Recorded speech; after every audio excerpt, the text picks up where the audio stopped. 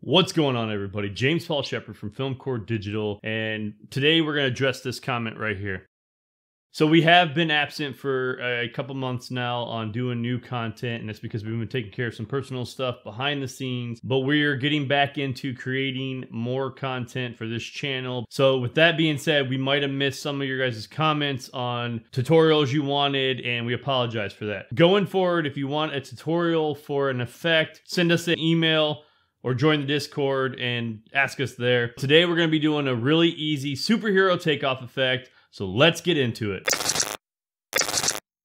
Now that we're in Davinci Resolve and you have your footage, you're going to bring your main clip to the timeline on track 2. Next, you're going to take your background or clean plate and drag that to track underneath your main footage.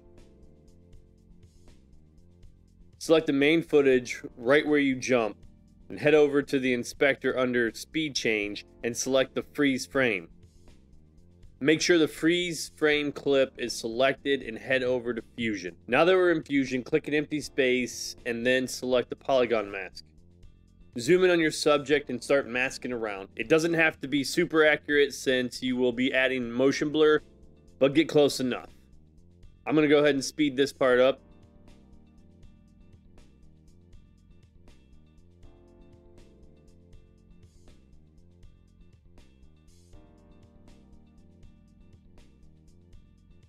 Once you're done with that, connect the polygon to your footage.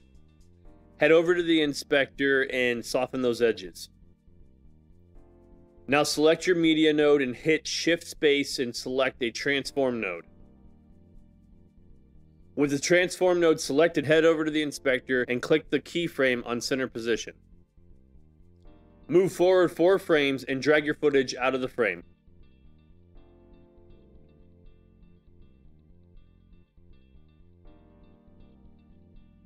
Should look something like this.